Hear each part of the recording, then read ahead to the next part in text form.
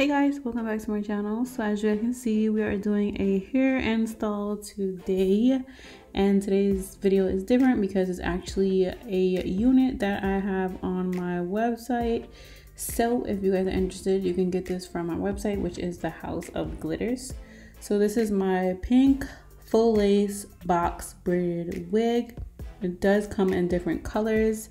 As you guys can see, it comes with 3 combs, comes with an elastic band, and we're just gonna get, you guys, so when I was installing this wig, my cap started coming off and like it was so aggravating. So I'm gonna go ahead with foundation and I'm going to put that on my lace to make it the color of my scalp. And then I'm going to just place the wig on my head just to see how it looks before I get into cutting. As you guys can see, I told you my cap was messed up, so I reapplied it. We're gonna go in with the Bold Hold Active Glue. I've been liking this one lately, but I do like to switch up on my glues.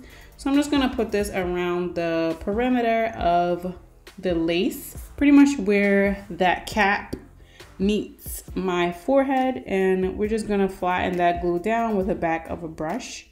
So I'm just going to place the wig on my head. This part is super easy. It's pretty much the same technique I do with every other wig. And I'm just gonna hold it there for a few seconds, and then I'm going to start to cut off all the extra lace. So the first time you install a wig, you do want to install the wig with the lace on the wig. It kind of helps for a grip.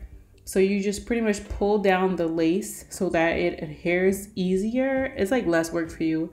So don't cut your lace off first, you cut it off after, especially when it's the first time. So I'm just going to apply a head wrap over that lace so that it gets nicely secured on there. I'm just gonna let that sit for a few minutes. As you guys can see, I have not cut the lace off yet. Like I said, do not cut your lace because this helps the whole process.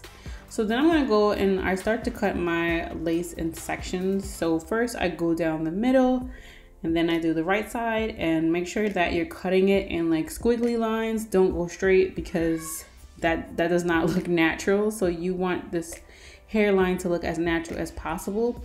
So you wanna go in like squiggly lines. Don't do a straight cut. So this is how the waist looks. As you can see, there was some lace showing in the front. I just went in with the foundation again and went over that, and it blended perfectly in with my skin color. That's because my wig is laid down flat.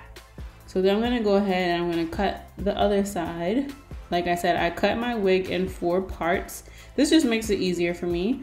And now I'm going to go ahead and take out the baby hairs. Each wig does come with baby hairs, but to make the wig look even naturally, you're gonna have to pluck between the baby hairs and the hairline. In this video, I'm not gonna do that. I'm just keeping it nice and simple.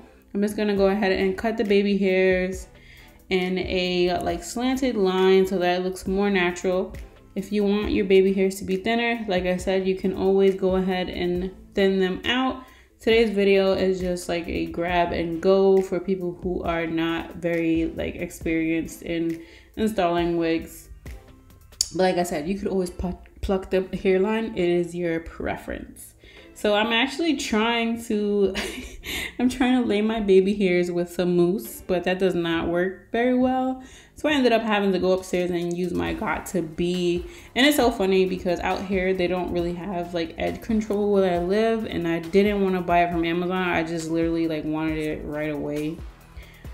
So I'm just gonna go ahead and lay the baby hairs and use Got2b. So this is the finished look.